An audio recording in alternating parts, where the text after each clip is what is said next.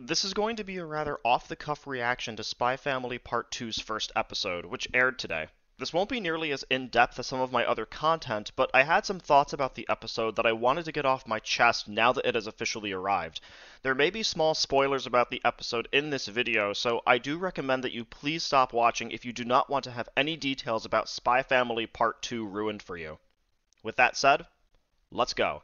Spy Family was, needless to say, the most anticipated anime of the spring 2022 season, and it was likewise one that I found myself getting invested in. While I was not as rhapsodic about the series as I hoped I would be, I still liked it enough to give it a strong recommendation. With the second part now here, it seemed like Studios Wit and Cloverworks wanted to strike the iron while it was hot and keep the popular momentum the series had generated only a few months prior going even more. The OP is something of a mixed bag for me, but ultimately I lean towards positive.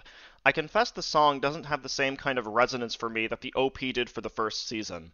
Even though I honestly don't remember that OP song too much, I remember how the freedom it gave itself with its jazzy syncopation and instrumentation gave it a kind of freneticism that I found infectious. The second OP's song doesn't quite have the same kind of immediacy that I was expecting, since it goes for a generally different affect altogether. It feels more rhythmically square, but it has grown on me after multiple listens. That being said, I genuinely love the idea that the animation plays up the pleasantness and warmer quality of the story, even if it does sometimes go a little bit overboard with the lighting effects and has that one sequence of Anya running in a dark space with not much in it.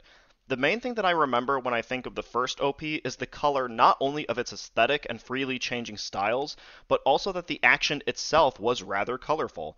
That quality of colorfulness is alive and well here, just with a lot less action. In that sense, between the two OPs visually, we have more or less a pretty thorough overview of both halves of the story tonally. As far as the episode itself is concerned, it largely picks up right from where Part 1 left off, and once again establishes its playful clash between the serious with the absurd. In an effort to keep Anya's motivation up to continue her good work, Lloyd agrees to give her a dog, but needless to say, the dogs are a bit, well, not what one would normally expect at a pet store. But then again, what do you expect when your pet store is run by the military? The idea of buying super muscular dogs that act more like bodybuilders as opposed to real dogs is honestly funny, as is Anya's complete revulsion at the idea. But it doesn't take long for Operation Strix to bring itself into the focus as well, as dogs seem to be the main focus of the day, as the serious backdrop involves the exclusionists relying on dogs with explosives to achieve their goal. Spy Family Part Two's first episode uses its unifying element of dogs to highlight both the darker underpinnings surrounding Operation Strix and the adorable comedy that marries the two together.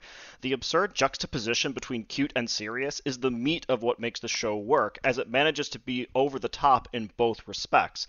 I mean, even though we're talking about the seriousness of relations between East and West running the risk of falling apart, we're talking about dogs with explosives. The entire point is not to take it too seriously, even though it's treated in-universe very seriously.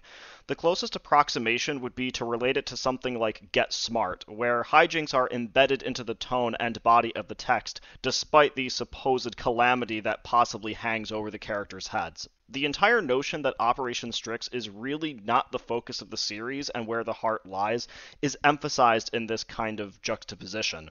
The emphasis is more on the absurdity of the whole. The episode also gives Anya some things to do as well. One particular aspect of the series that I didn't see talked about that much in Part 1 was Anya's craftiness as a character. While it's true that she does not necessarily have the smartest brain when it comes to academia or social manners or graces, she does display on occasion a sense of reading the room. While she can detect problems or conclusions that might pass others by, it's also true that she's young and privy to a lot of the short-sighted decisions that cause her to get into trouble. It also helps that Yor is, well, frankly, not the most attentive mother in the world. Aesthetically, there wasn't really anything here in the episode as a whole that blew me away in the strictest sense, but frankly, the familiarity of being back in the saddle with it was more than enough. I smiled a lot, and that, I think, is the main takeaway. It was fun.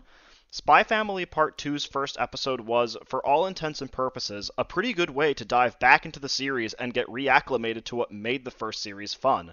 Carrying both the serious and the comedic close by, and even though it did not dazzle, it was a good ride. If I had any apprehensions that the series would remain a one-season pony and my interest would taper off, it was snuffed out here. Going purely by the first episode alone, even if I don't end up considering it one of my anime of the year, I imagine it'll still be a nice time. This has been ZNote of ZNoteTaku. Happy viewing, everyone!